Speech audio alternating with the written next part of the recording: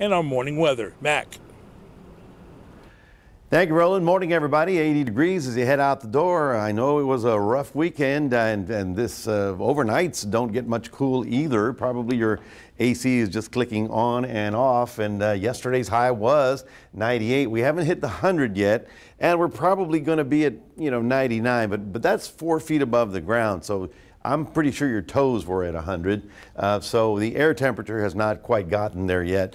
But again, another brutally hot day. Not only do we have the heat advisories with their excessive heat warnings for the Dallas area, where it's bone dry and extremely warm, we of course have the advisories up for our areas as well, and that's an excessive heat warning. That's for us. So basically, if you're going to work outdoors in the middle of the day, you just got to take it easy and get plenty of fluids. I'm sure you know what I'm talking about, especially if you're perspiring a lot, like your t-shirt, your shirt is soaked.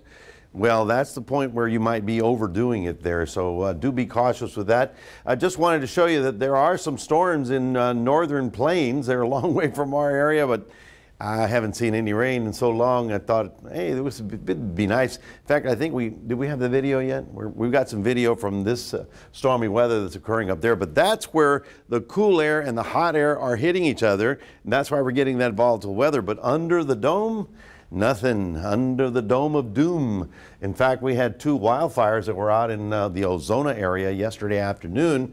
I believe they're all under control, but the dome of doom is what we're calling it now. Sounds pretty dramatic, doesn't it? That's the big bubble of hot air that's on top of Texas and the southern plains. Nothing's going to happen under it because the pressure is so high, but everything's going around it, as you can see right about there. Well, right here, you can see how this cloud deck is sort of trying to come back toward the Texas coast. By the end of this week, this bubble will probably move back to the southwest and give us a little bit of a break. We have a tropical system that's very close to shore, but no problem. This is Henrietta, but you can see how it's moving out to sea in the Atlantic. We continue extremely quiet, so we are going to just say, could it be a tropical storm season with no tropical storms? That would be very interesting. Here's the bubble of hot air, not only for us, but for all of Texas.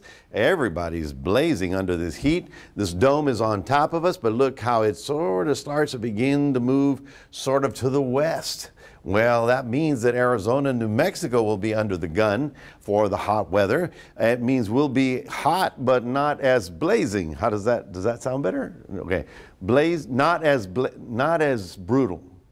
A little bit. Not as hot. Well, you know what I mean. Well, what I mean is that it'll still be on the warm side, but you will start seeing the little cloud cover roll in from the Gulf, and by the time we get to the weekend, we may see a couple of sea breeze showers. That's exciting. Otherwise, it's just wall-to-wall sunshine for about three more days. We're looking for a 98 again today, and a 99 and a 99, and then a slight break in the heat as we get closer to the weekend. We'll get down to about 95. That's what I'm talking about, a cooling trend. That's your 7-day forecast brought to you by NEC Co-op Energy. We'll be right back.